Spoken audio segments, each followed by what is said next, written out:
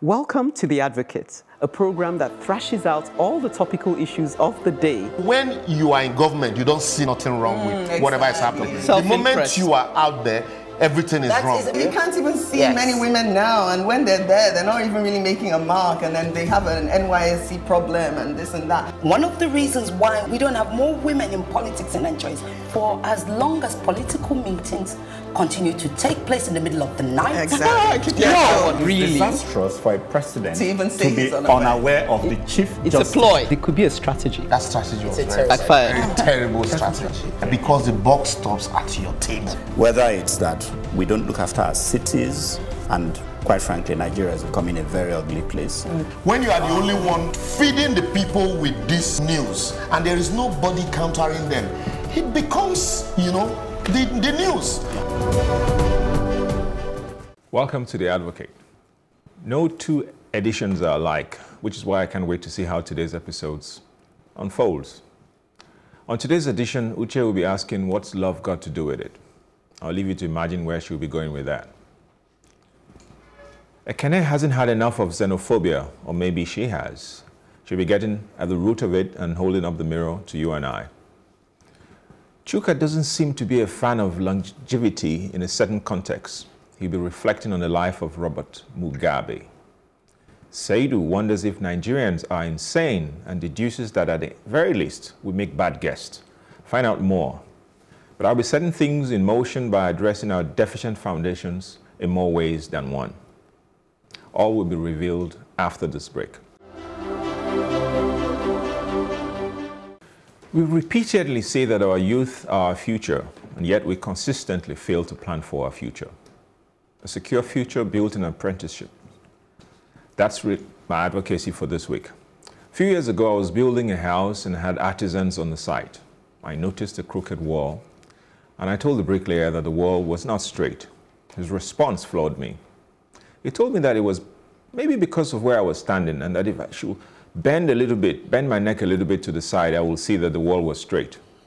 Folks, we have a huge challenge with artisans and craftsmen. Right now, if you're building, you'll probably bring in skilled artisans from Togo, Benin, and as far as Ghana. Some even go as far as China and Turkey.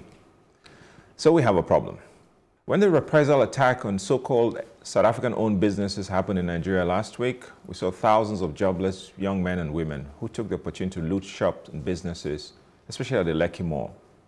And perhaps the biggest challenge faced by Nigeria today is rising youth unemployment, combined with the frightening figures of numbers of children who are out of school. And these numbers are steadily rising. To me, I think we're playing tag in a minefield. Nigeria needs a new direction towards a new economic and social model which places young people at the nucleus of socio-economic growth. Just like nuclear fusion, the regenerative power of young people can never diminish. But there is a significant gap between the number of young people seeking work and the existing opportunities available to them. Indeed, without a source of income to meet their basic needs, young people join an accelerated pathway to poverty and crime. Clearly, not everyone can make it into the universities, but every young person deserves an opportunity at learning a skill and earning a living from it, which is why we must launch a national apprenticeship scheme to provide certifiable training to our young men and women across various fields from carpentry, plumbing, electrical, and mechanical works, and the list goes on. And also, we need to focus attention on developing this apprenticeship program, which not only improves skills and aid job creation, it will also help to build character and other life skills. We have often talked about entrepreneurship, startups. You hear that jargon all the time. But very often the value of apprenticeship is not as amplified. For example, the ecosystem of Imolu can be copied and improved upon, as apprenticeships help young adults achieve higher levels of qualifications and career prospects. The government should consider creating urgently a system under the leadership of perhaps the Ministry of Youth, with help from finance, trade, and commerce, to encourage companies and industries to take up apprentices. As it not only benefits the apprentice, but also the businesses. Indeed, in the long run, it provides a pool of skilled workforce for the companies and for the economy at large. Now, a national apprenticeship system, there's a similar one that's obtainable in India and indeed even in the UK. It should be a one-year program where companies are encouraged to sign up to train qualified young people with practical knowledge and skills required in their field of work, under well-developed training modules, leading to some kind of certification. Now, this is different, slightly different from the ITF, Industrial Training Fund CWES program, which essentially focused on polytechnics and universities. The truth is that the vast majority of young people today are not within that catchment area. They're not in universities, they're not in polytechnics. So like in India and the UK, we need to find a program. And also in India and in the UK, apprentices are paid a small stipend, 50% of which may be reimbursable to the employer by the government at the end of the day. And the pool of apprentices is dwindling.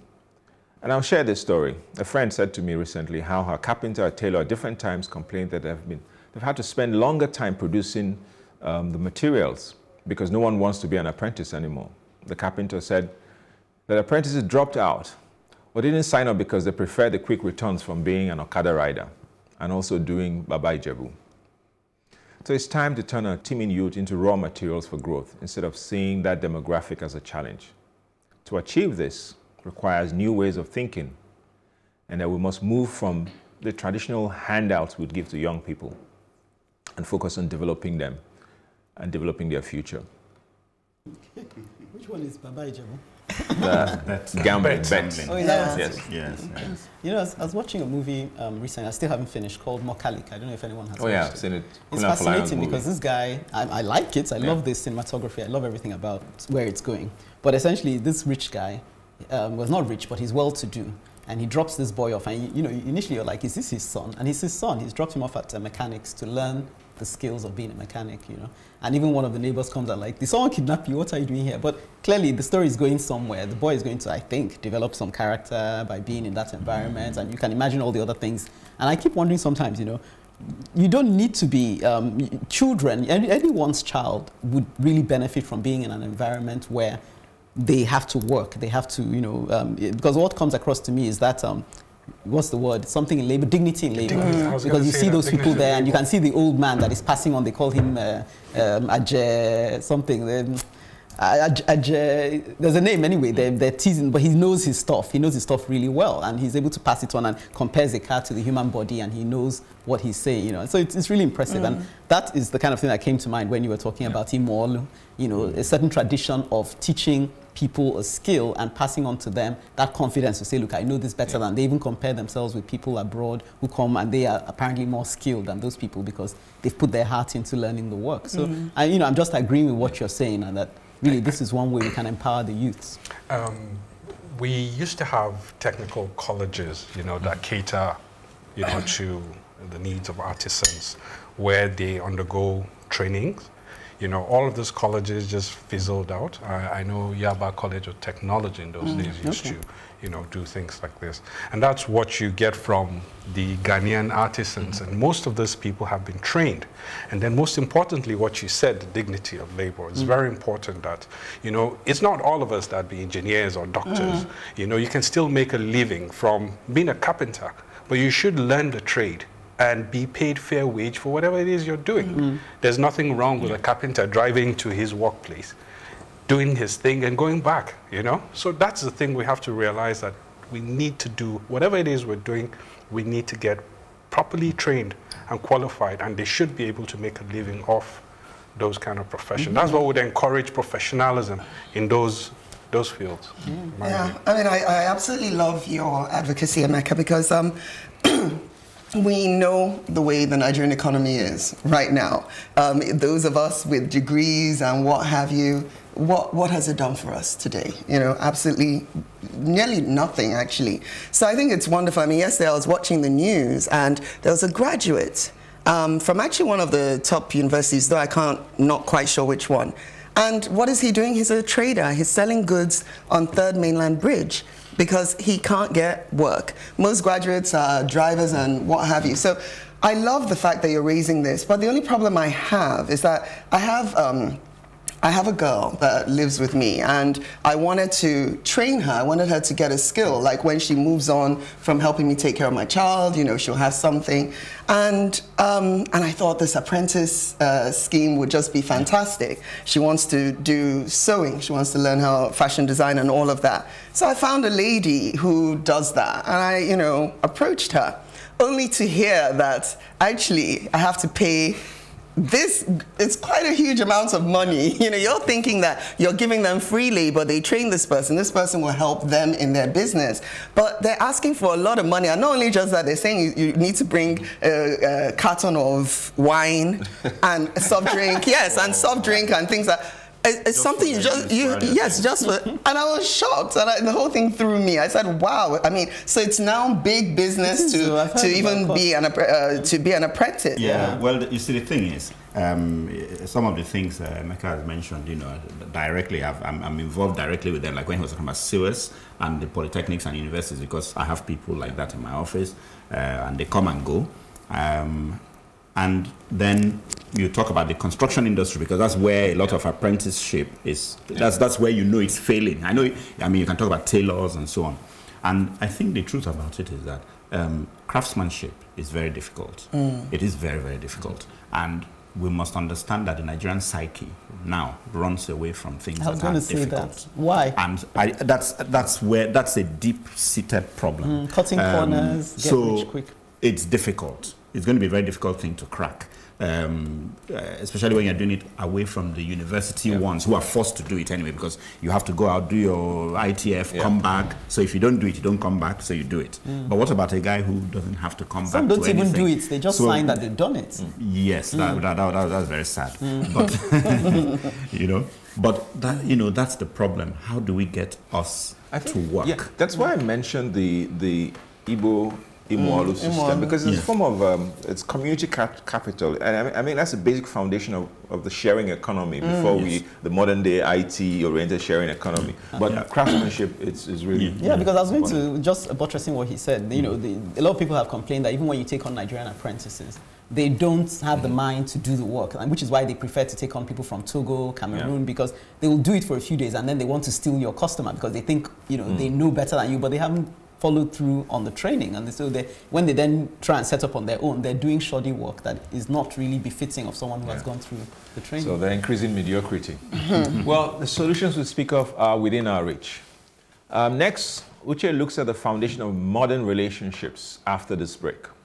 Welcome to The Advocate, a program that thrashes out all the topical issues of the day. When you are in government, you don't see nothing wrong with whatever is happening. The moment you are out there, everything is wrong. You can't even see many women now, and when they're there, they're not even really making a mark, and then they have an NYSC problem and this and that. One of the reasons why we don't have more women in politics in Nigeria is for as long as political meetings continue to take place in the middle of the night. Exactly. Really disastrous for a president to even say be unaware of the chief justice. It's a ploy. It could be a strategy. That strategy was very terrible strategy. Because the buck stops at your table. Whether it's that we don't look after our cities, and quite frankly, Nigeria is becoming a very ugly place.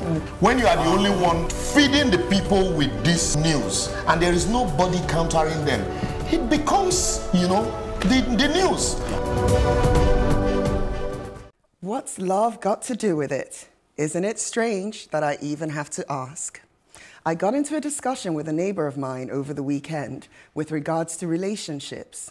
She boldly declared that she couldn't date or marry a man who didn't have money, that she was looking for a man who would change her life like a Ned Woko. Well, for those of you that don't know who this fellow is, he is an ex-senator, I believe, who is married to a 21-year-old Regina Daniels, a Nollywood actress.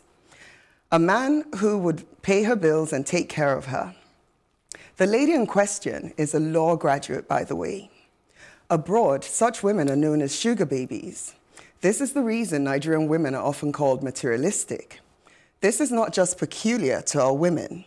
There is an ever-increasing number of Nigerian men opting for this lifestyle. They only date wealthy women or have sugar mummies. Gone are the days when men took pride in being the protector and provider. Now they want to be kept by rich women who are only too willing to oblige. It seems love no longer has anything to do with who we date or marry. Money, on the other hand, does. As far as I'm concerned, those that partake in such relationships are nothing but prostitutes.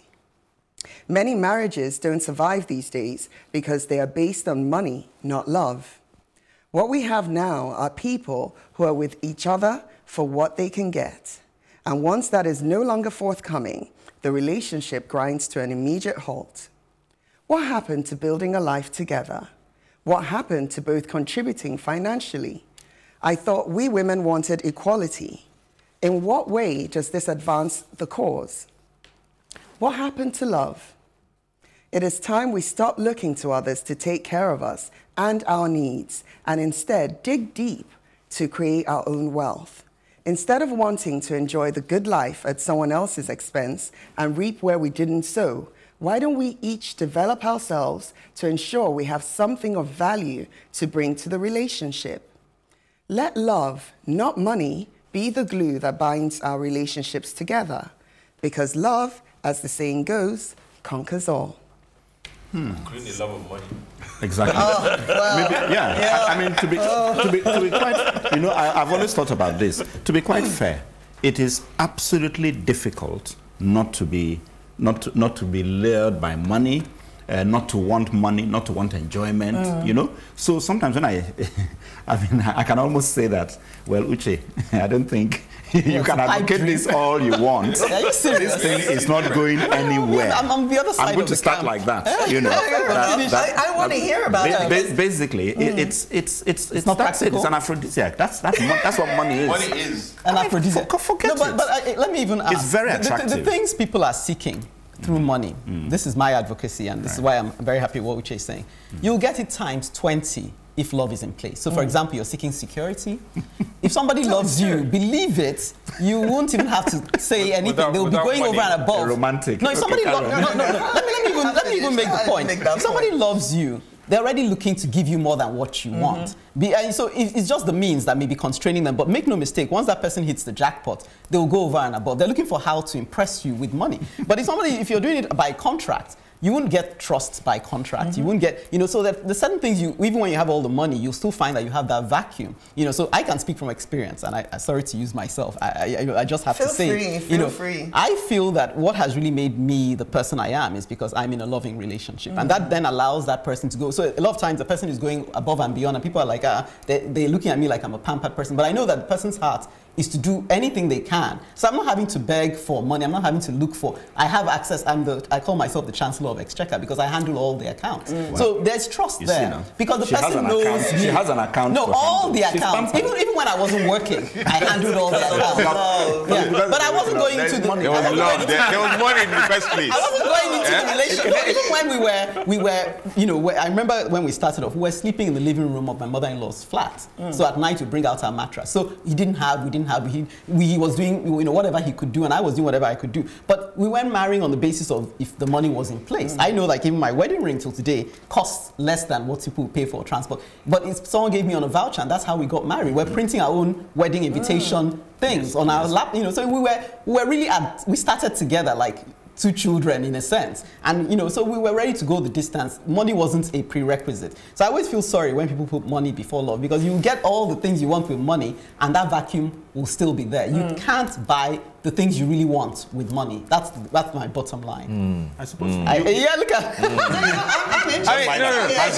Her story is a romantic version. No, it is. What it really is. The reality It's a romantic version. The reality is. I mean, I love love. Yeah, I love love. I love love. Yeah. But the reality today is, and I'm just being real politic. The reality is that people are, there's a lot of desperation. There's a lot of let's put a scarcity of so many things within the system. But will you let that affect your mindset? That scarcity mentality you advocated against? Yeah, so this is the thing though, and that's why I'm saying it, because this is what I see. I see that people who, in a huge sense of deprivation, and the fact that money anywhere in the world is an attractive itself, as Chuka said, is an aphrodisiac of some sort. And people from time immemorial have been attracted to powerful men or women with access to money and power. It just happens. It is a mirage. It is some sort of a mirage, but it provides cold comfort at the time that it is available. There'll be those so there's a meme on social media where young boys, young men in Abuja, let me say young boys, dressed in nice starch kaftans, white Mercedes, and he has his suitcase in the trunk. He has nothing, nowhere else but nice car. He might not have. That's his investment. Yeah, that's his investment. He has invested in to go and bake some looking good, has a car. and he has a car, nice clean Mercedes C300. I think that's the model. Yeah. and he makes himself available. Oh, it's true. Yes, he makes himself available at places. Well, if you see him, Gucci belts, smelling nice, like smelling, invest in the things that. Yeah. And he will blow, you know. That's the thing. So yeah, I mean, love is important in a relationship, but I believe that, you know, we are being coerced. And you know, influenced by the good things, yes. But look, my advice to any young person, follow love. Say, did you believe in love? I do believe in love, but I think love itself, it's relative.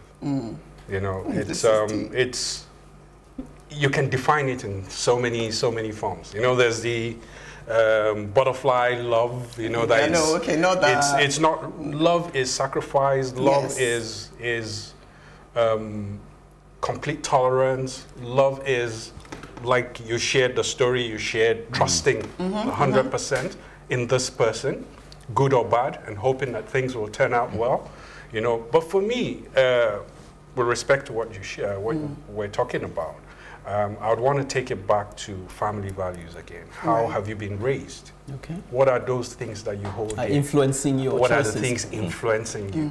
Now, if you come from a home where, just hypothetically saying now, a broken home or single parent home where there's so much pressure, you know, money-wise and things like that, there's a tendency that you'd gravitate in that direction.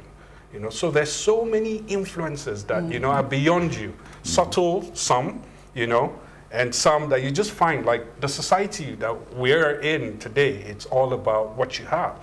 You know, even within families, you know, the younger one that is wealthy is the one that's called to the table to take decision. You know, so it's unfortunate. But true love, as much as we'd like for it to trump, you know, money is still king. Oh my goodness. Money is king.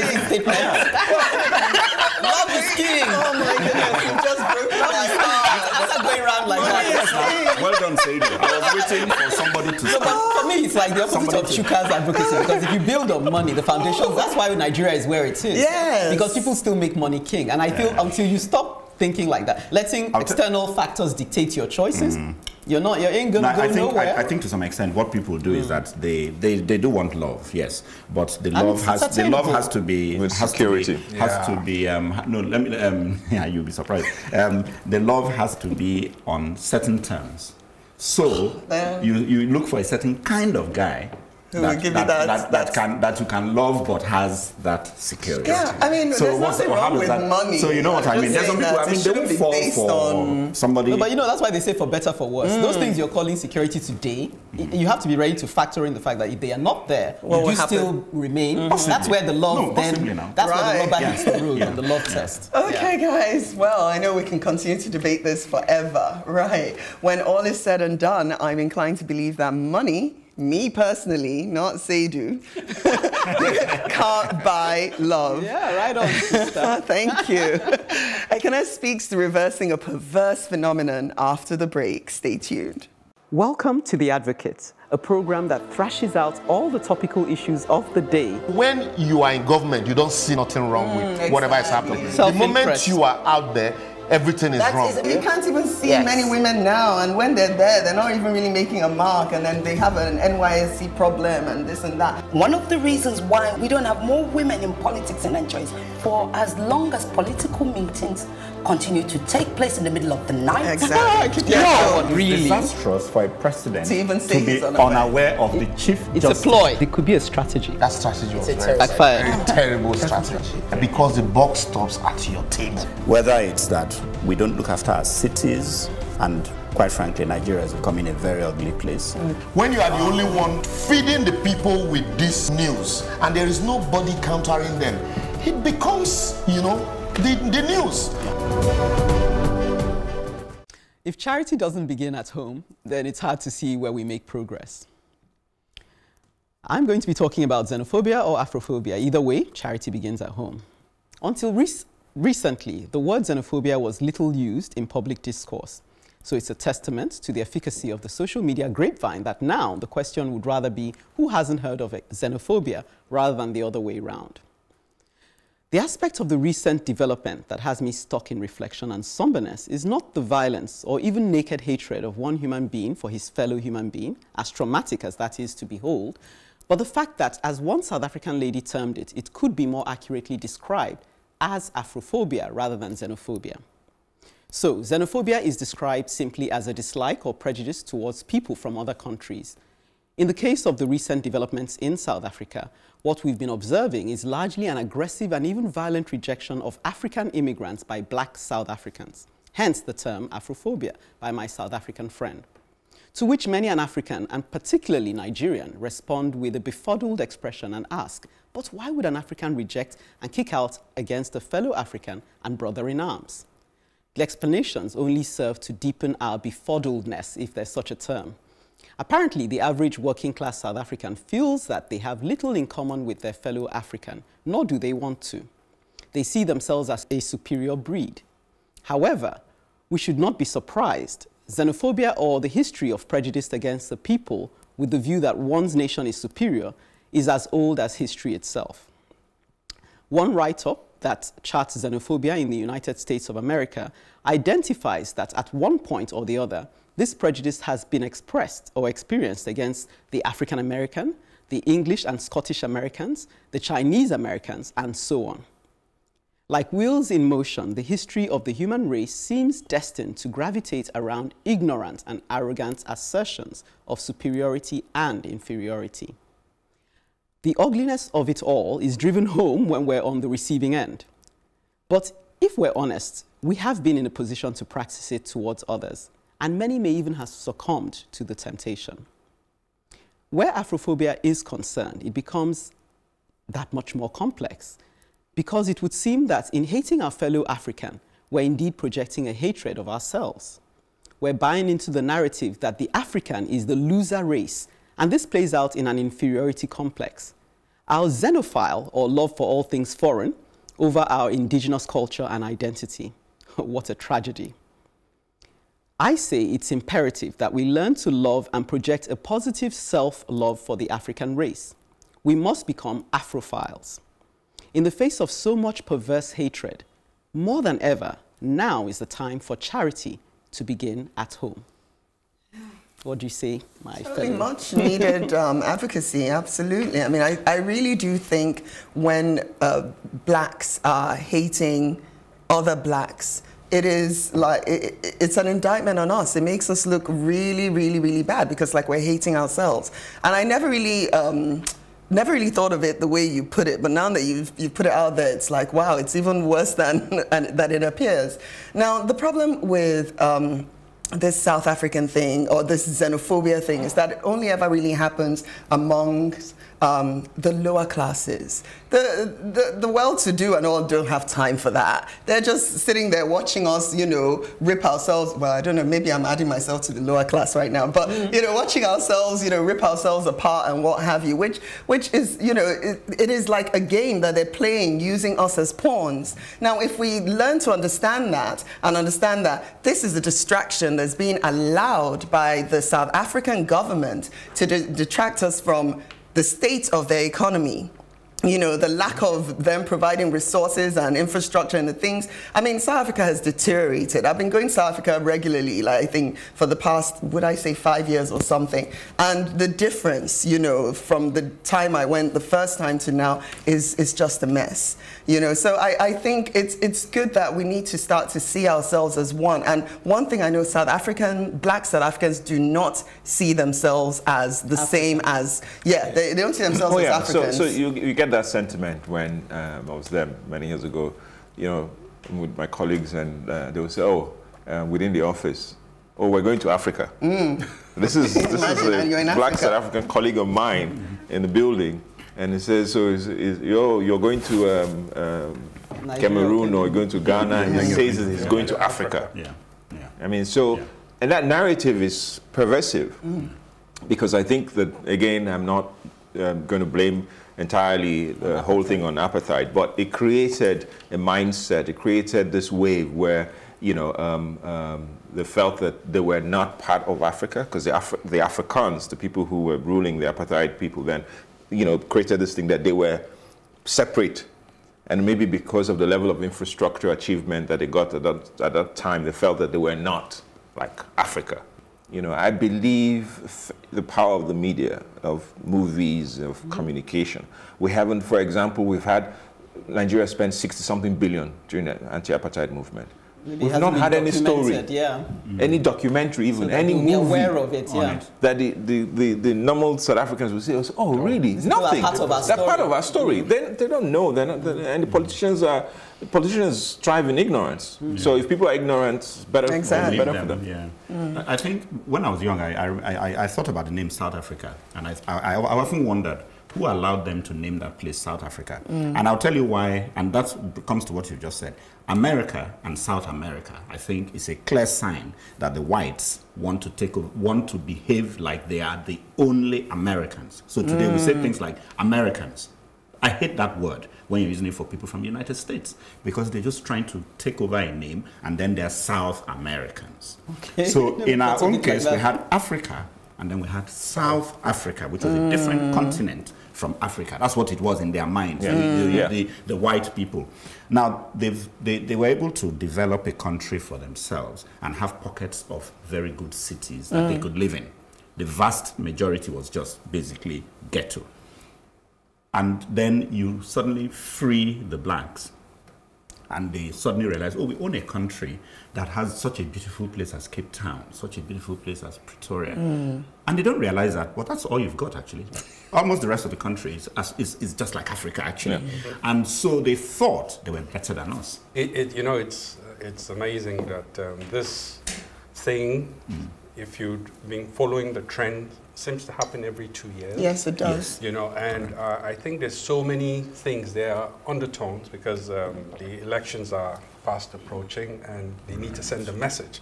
And they know that, you know, the guys there want foreigners out, and that's why you notice that there's that trend is gradually building, because the government is using this to hide all the inefficiencies that we're talking about. You know, it's very unfortunate, but well, as part of what I was going to share is that yes, that problem is there, and this is as a result of so many years of appetite and, you know, warping their mindset, you know. But there's also that problem of, do they really have genuine concerns? You know, we really have to talk about that as well. Yeah, you know, I still want to. The concerns are real. Are the foreigners really? Are they? The numbers of foreigners coming in, are they really doing the things they're saying they're doing? Are they adding value to their society? Are they changing their way of life? Statistically, there's a statistics in terms of crime perpetrated by non-South Africans. It's less than 2%. I see. All right. So the average muggings, hijacks, and break-ins and all kinds of things are done by the locals. Exactly. It's 2%. Yeah. I mean, this notion that they seem to claim that Nigerians brought drugs That's not true. to South Africa, and we're the ones that are sustaining this drug opioid like the wife of the former, let's say the NIA boss, equivalent, the wife of the former, I think it was his name, Sele. His wife was convicted in Brazil for drug dealing. Just before we round up, I just wanted to still maintain that as long as we're thinking they have a problem, we don't recognize that even Africans as a whole have this problem with self-loathing. I agree. Yeah, we agree. Because, you know, the external factors and society and the trends have made us feel like to be African is something low and to be not African. And so, you know, it fits the narrative that when you find yourself in a situation, you want to distance yourself from fellow Africans. And we need to be conscious of that even where we are. Oh, absolutely. It will play out tomorrow. You know, we'll be driving some other people away or something may happen, and just to be conscious of that narrative and not to be played with like that. Speaking truths to one another is one way of showing love. It's time you showed us some love then. Time we heard some truths from your feedback. On last week's complete edition, Melissa Bodette says, "Thank you guys. It's like you're talking about my situation. I live in Texas and I'm doing business with a Nigerian pastor, so-called. When I ask questions that relate to accountability, he has a way of making me feel that I'm rude because we're Nigerian. I am even scared to ask questions when I feel something is not right and working. Now I know better and I'll act accordingly. Okay, I'm glad you've been instructed. There are quite a few comments on Emeka's advocacy on the anchor to underdevelopment being rooted in tradition and culture. Omajali Monday says, wow, this is the biggest message I have had this year. Charles Banwo says, I sincerely appreciate the advocate. Thank you guys for enlightening me with these conversations.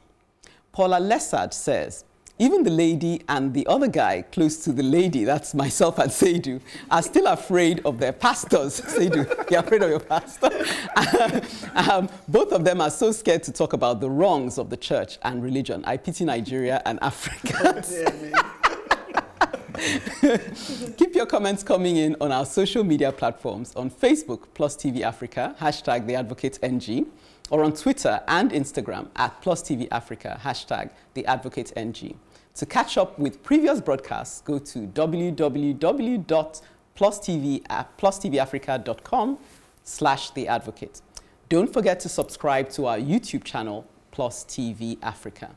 Right. After the break, Chuka mourns what could be termed a late departure. Stay tuned. Welcome to The Advocate, a program that thrashes out all the topical issues of the day. When you are in government, you don't see nothing wrong with whatever is happening. The moment you are out there, everything is wrong. You can't even see many women now, and when they're there, they're not even really making a mark, and then they have an NYSC problem and this and that. One of the reasons why we don't have more women in politics in Nigeria, for as long as political meetings continue to take place in the middle of the night. Exactly. It's disastrous for a president to even say to be he's unaware of the chief It's justice. a ploy. It could be a strategy. That strategy was very terrible strategy. Because the buck stops at your table. Whether it's that we don't look after our cities, and quite frankly, Nigeria is becoming a very ugly place. When you are the only one feeding the people with this news, and there is nobody countering them, it becomes, you know, the news. You're watching The Advocate on Plus TV Africa. Could it be that time indeed does wait for some men? So, the sadness of overtime. There's a certain sadness when great people, almost mythical, are laid bare by time. That is Robert Mugabe. Time eventually runs out for those who do not get off at the right bus stop. It had become heart-wrenching to start to see photos of a silly-looking Mugabe, terribly old with jet black dyed hair, ill-fitting suit, and that pocket-sized mustache. Comical, really. His infamous lady by his side. How could a freedom fighter like Mugabe find himself this way? Sleeping at conferences, inspecting the military guard, measured old age steps at a time, hunting down those with differing opinions, refusing to go. As a little boy in Benin City, I marveled at the African leaders of the time, Kaunda, Nyerere, Kenyatta. I was sure that the best of Africa lay with Eastern Africa. Heads of state in civilian garb. Back home, General Gowon was a showman with a beautiful wife, but still, he was just not like those other men. Mugabe joined those other men. Joshua Nkomo too. Dear God, why did you allow the demystification of Mugabe to happen? If he was not going to let go of leadership, why allow him 95 long years? You are reputed to have suggested 70 years as adequate. Thus. Allow you to finish his prayer. Sorry. Complete your prayer, then. Thus, Mugabe would have gone on a terribly high note. You know, this is... Sorry. Why are you laughing? This is a serious matter. It is a serious matter, absolutely. But, you know, for me, I have mixed emotions with regards to Robert Mugabe.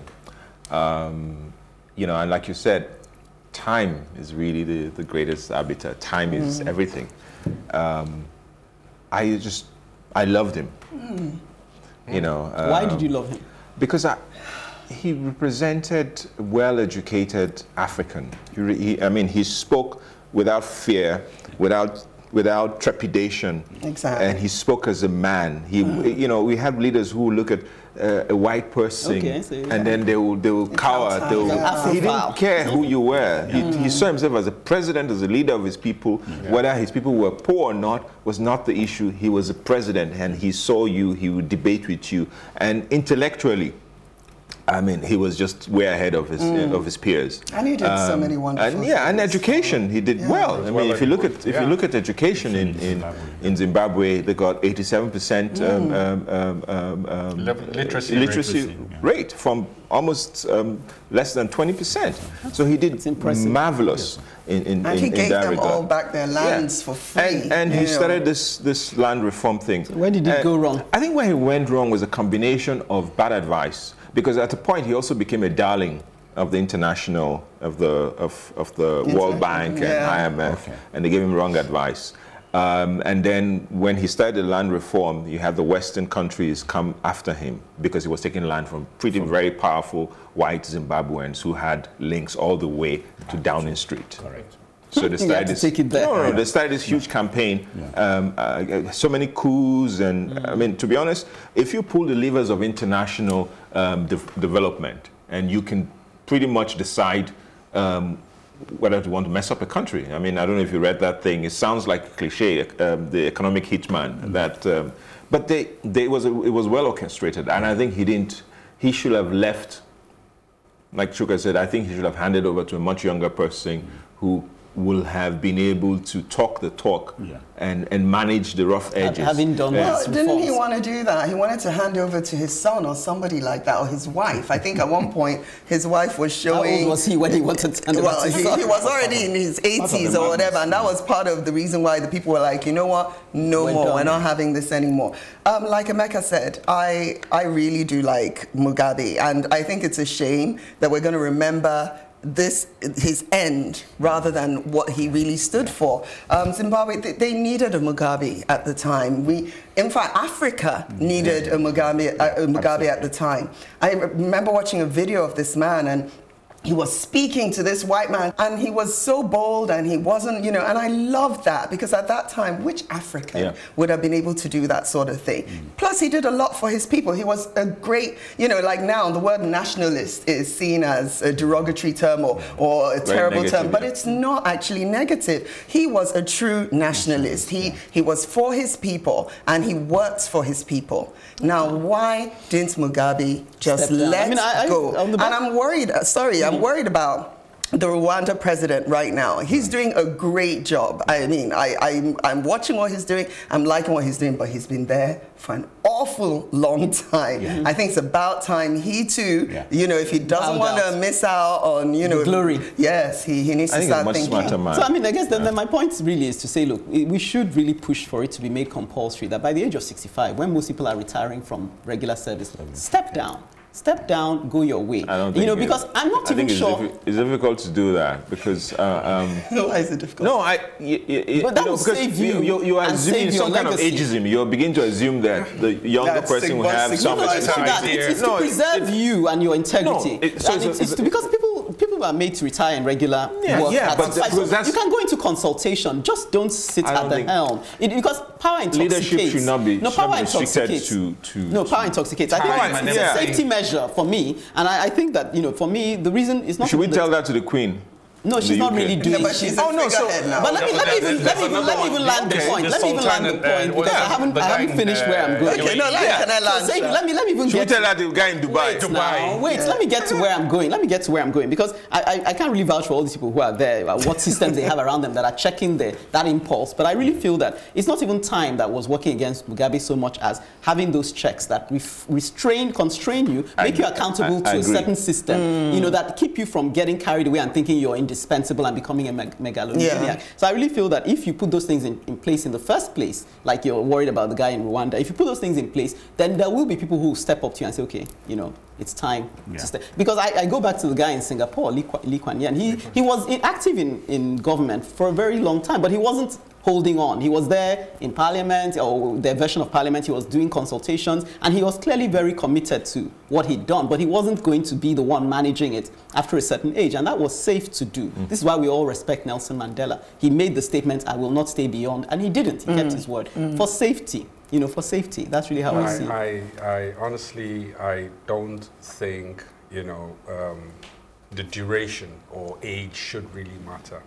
You know, what I've noticed basically is all our strong leaders who have dared to face the authority have somehow ended up badly. Thomas Sankara, the other guy from Congo that was killed, you know. Mugabe fought for his people.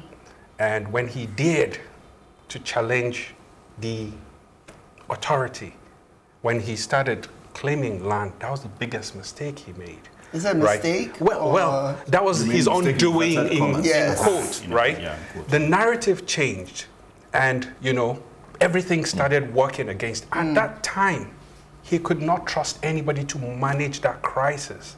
You know, for him, the story started changing. The economic, where all the channels were blocked. You know, they knew that if they squeezed him, you know, his people would hate him, and everything started turning, which is the same playbook they use for African countries or leaders who don't, you know. But sorry, Saidu, are you saying that one person in the whole country, that one person is the only one fit to manage a crisis? The man has started the journey, like the guy in Dubai. This was a desert with nothing. You should be grooming someone as you go along. You can't assume that you'll be there forever. If you die, will the country be thrown into chaos? Well, the truth is, it doesn't matter who leads the country, as long as the well-being of the people are fine.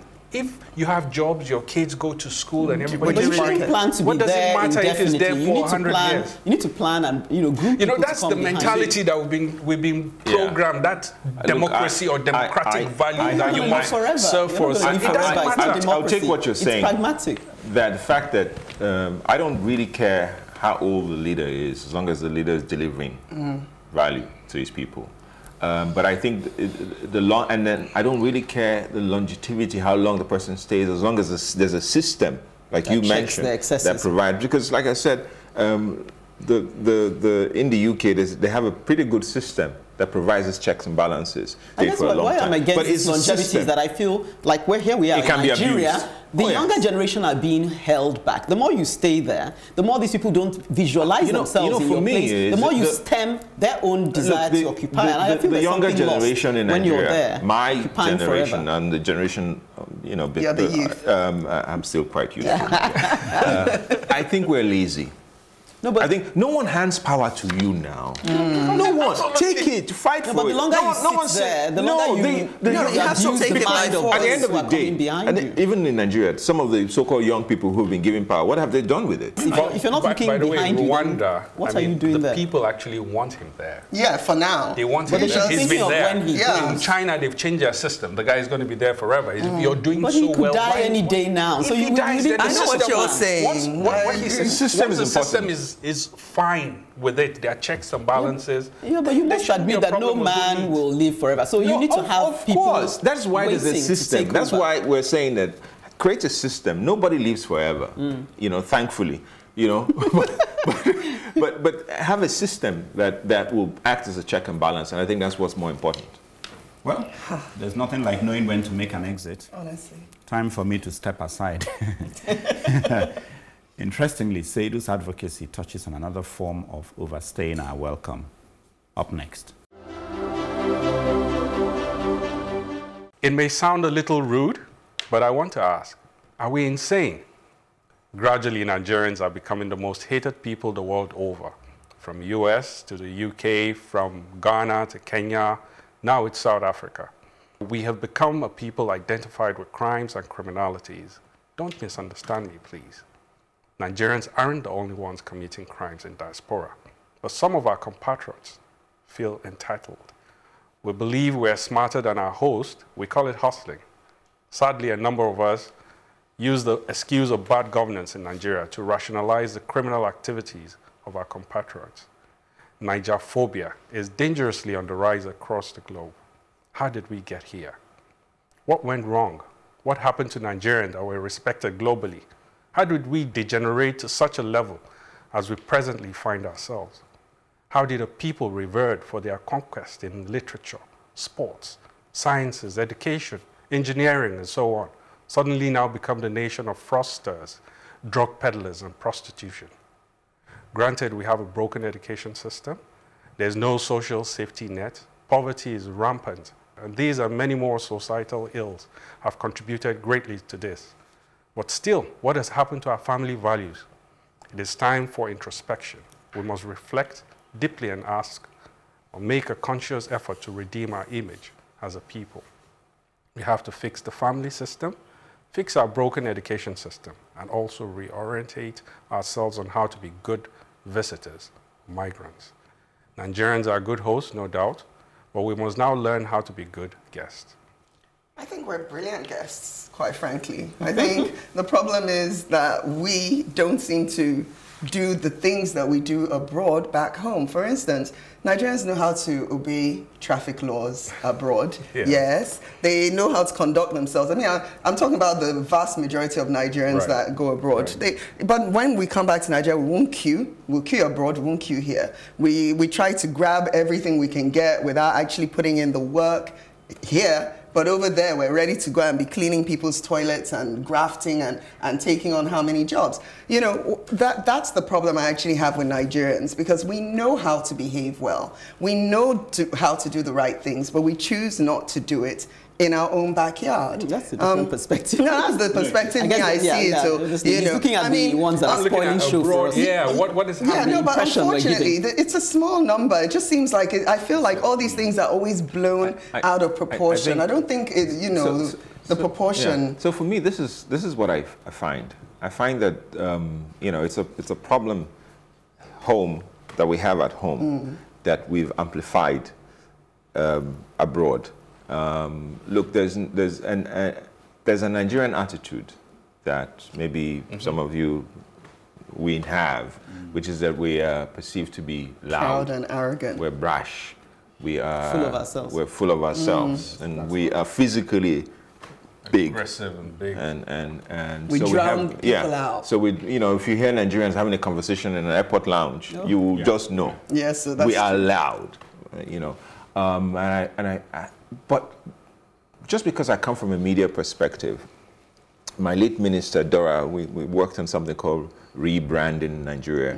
Even if I didn't agree then with the concept, how it was implemented. Great nation of great people. But I believe that we needed some kind of messaging to go out, because, you know, what is a Nigerian brand? How do you you know, do we have any national strategy? A former minister that I worked with, Frank Wenke, then at the time we had the Heart of Africa campaign that he put forward with Emeka to try to push that. I think Rwanda's taking the Heart of Africa thing now. They've absolutely, and they're running with it. And they're running with it. But we haven't had a wholesome, consistent, strategic focus about the messaging. How do we want people to see us? Because the world today is driven by brands. Absolutely. And we haven't quite, and to be honest, our political leadership haven't done a tremendously good job. You know, I remember a president going and speaking as if he was speaking to a local audience that we are a country of. I remember we're lazy, or the speech he made in the UK when British Prime Minister then said something about fantastically corrupt, and he sort of echoed it. You know, it was as if he disowning us. But he didn't understand the context. You know, this is a man who, maybe because of his age, speaks freely, speaks as if he's speaking to he doesn't understand the context. Yes. You know, he's not a man that's fully aware of the context. You can say this thing internally to us. The other room, it becomes a joke. And the consequences. But there are consequences to that, especially when your president amplifies it. In fact, I saw an interview where the lady asked him, said, "Are you not going to push back?" He said, "Well, Nigeria, yes, Nigeria." The lady was stunned. She was like, "No." Definitely coming on this because point. that's a huge thing. So when that person, it's like how the president of America now is taking the shine off how people see America. So leadership is extremely important. People, by the way, not everybody. Let's not go there because we have things to talk about. But I just wanted to make the point that, when you're talking about, the way we behave abroad, I think it's still a reflection of the hardship. Those who are behaving badly, you still have to take into cognizance the fact that they're coming from a country, and the reason they've gone there in the first place, they're not going there as tourists. They're going there because they're forced to go there to graft and to hustle, and they're trying to make money. So there's a certain pressure on them to make that money quick. And the other day, just yesterday actually, I met a guy who is dressed normally in trousers and had a rucksack.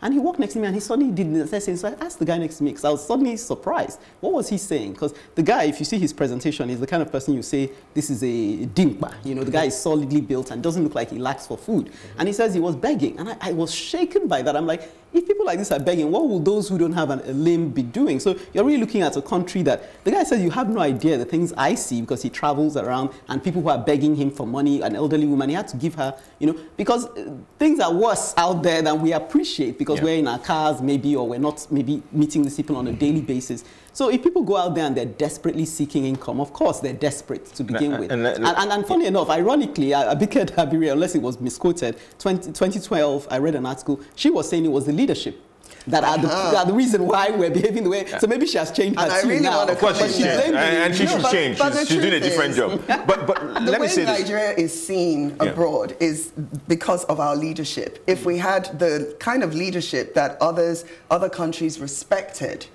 first of all, they see how we go through our electoral process, and they see how we elect our leaders. They, after yesterday's debacle as well, where they now know that we have a president who allegedly, we don't know whether has certificate or not. Now, yes. Can you imagine how they're seeing us? Not only is he a 75-year-old geriatric, he's one without possibly a certificate. So we are not, our leadership is not helping us at all. We look bad because they look bad. But I don't think this. Yes, the leadership, we have problems with our leadership. Yes, but the problem, for instance, Hillbrow in South Africa, is it the leadership that went there and messed the whole city up? It is the leadership not controlling. Can I South Africa? Can I say something? Nigerians have taken over and have completely ruined the place. I disagree with you.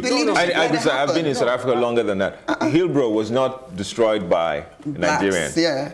Absolutely, that's not true. That message is, no, it's not true. Absolutely not true. Hillbrow, even before Nigerians started going to Hillbrow and living in Hillbrow, it was abandoned. The white businesses abandoned Hillbrow. It used to be the Lagos Island of the business center. They abandoned it because of crime from the local people, from the black, because there were hostels. That black people leaving, they were brought to come and work in the mines. So they lived in hostels. So crime became an issue. They ran and moved to Santon. So most of the buildings became derelict and abandoned. So it was a place of cheapest rent you could find, and to still say you're living in Johannesburg. That was the place. But the other thing is that when people move out of their country and they're not documented, and you have to survive within a system. Then you have if you have no papers, you have to go through illegal ways. That's the reality. Right, yeah. So let's just. Thank you for that. Without regular assessment, we're bound to unknowingly step on one another's toes. As always, it's been a stimulating session. The conversation continues on our social media platform on Facebook, Plus TV Africa, #TheAdvocateNG, or on Twitter and Instagram at Plus TV Africa, #AdvocateNG. Don't forget to subscribe on our YouTube channels, Plus TV Africa. Till next week, same time, keep advocating for a better society. Bye-bye. Bye-bye. Welcome to The Advocate, a program that thrashes out all the topical issues of the day. When you are in government, you don't see nothing wrong with whatever is happening. The moment you are out there, everything is wrong. You can't even see many women now, and when they're there, they're not even really making a mark, and then they have an NYSC problem and this and that. One of the reasons why we don't have more women in politics in Nigeria is for as long as political meetings continue to take place in the middle of the night. Exactly. Really disastrous for a president to even say be unaware of the chief It's justice. a ploy. It could be a strategy. That strategy was Backfired. terrible strategy. Because the buck stops at your table. Whether it's that we don't look after our cities, and quite frankly, Nigeria is becoming a very ugly place. When you are the only one feeding the people with this news, and there is nobody countering them, it becomes, the news. Yeah.